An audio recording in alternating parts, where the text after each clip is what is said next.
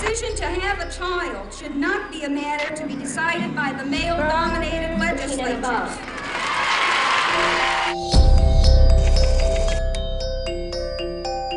The 1960s and 70s ushered in big changes for women in America. From family life to the workplace to reproductive rights, there was a charge for change known as the women's rights movement.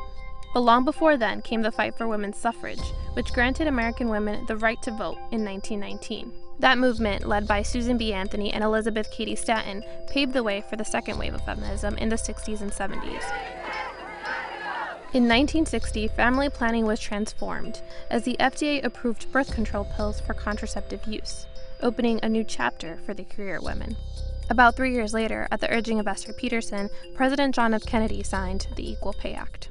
Also that year, Betty Friedan published The Feminine Mystique, which documented what she saw as the oppression of middle-class women. We're all housewives when in the beginning and in the end, although we have to be much more than that in the world now.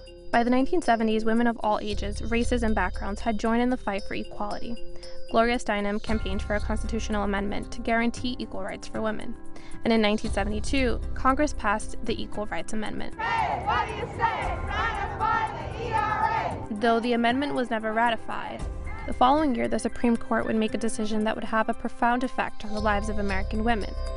In the landmark case Roe v. Wade, the High Court ruled that a woman has a constitutional right to choose to have an abortion. Abortion services were made safer and more accessible to women after the ruling, which would face repeated challenges in later years.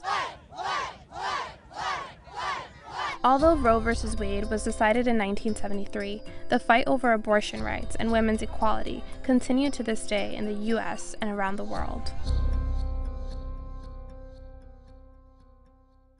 Hey NBC News fans, thanks for checking out our YouTube channel. Subscribe by clicking on that button down here, and then click on any of the videos over here to watch the latest interviews, show highlights, and digital exclusives.